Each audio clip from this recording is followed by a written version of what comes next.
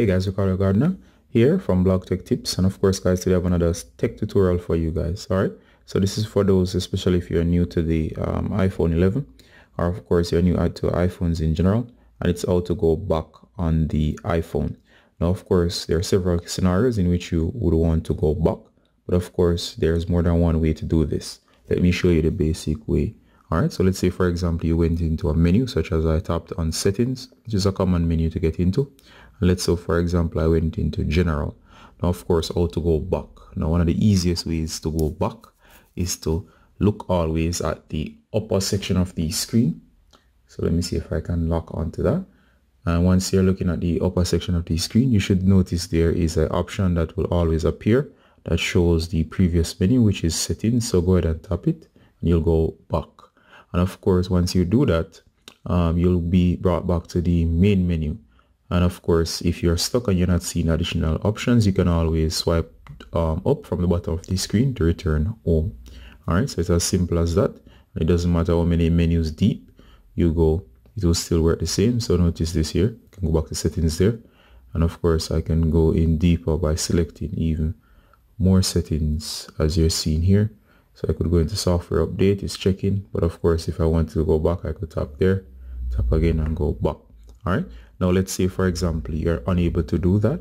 The other way you can actually do this, let's say for example, I'm one menu deep in settings under general. If I want to go back, all you gotta do is swipe to the left of the screen. So find a blank space and simply swipe. Notice that it's a simple gesture, simply swipe, and it will move to the previous menu.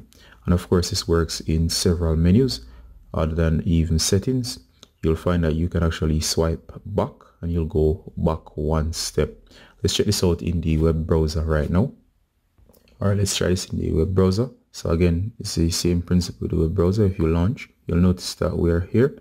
But of course, if I do a search, let's say for example, I go to a website such as my website.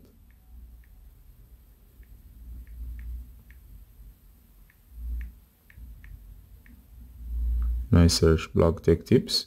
As you can see here, Blog Tech Tips does come up. But of course, let's say for example, I launch the website.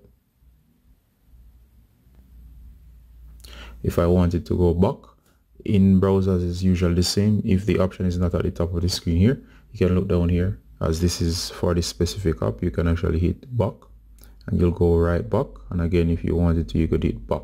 So for some apps, they do change the bar, but most of the time it's at the top here, especially as it relates to inbound apps right here.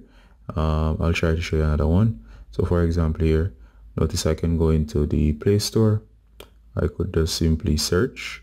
I could go and select the app, but notice when I need to go back, it does appear up here at the top.